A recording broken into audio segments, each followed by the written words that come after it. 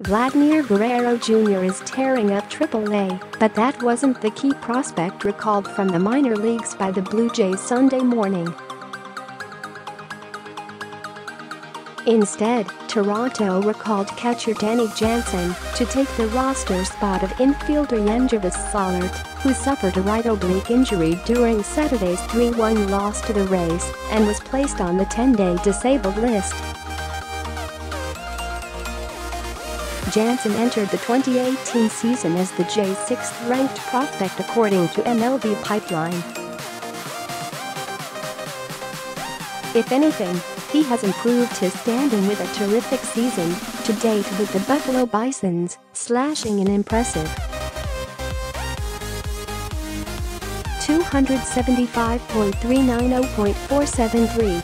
The 23-year-old has already established new career highs with 12 home runs and 58 RBI in only 88 games. Perhaps Jansen's biggest moment this year came in the Futures game during MLB All Star festivities in Washington, when he cracked a two-run home run. A 16th-round selection of the Blue Jays out high school in 2013, Jansen has really come on the past two seasons offensively after being slowed by injuries in 2016. He rocketed up through the Jays system in 2017, playing 31 games for High A Dunedin, 52 games at AA New Hampshire, and 21 games with Buffalo at the AAA level, batting a career best 323 with a .400 on-base percentage for the season. According to Jansen on Sunday, Bisons manager Bobby Meacham pulled him out of Saturday's game and told him, "Kid, you're going to the big leagues. I don't want to see you again."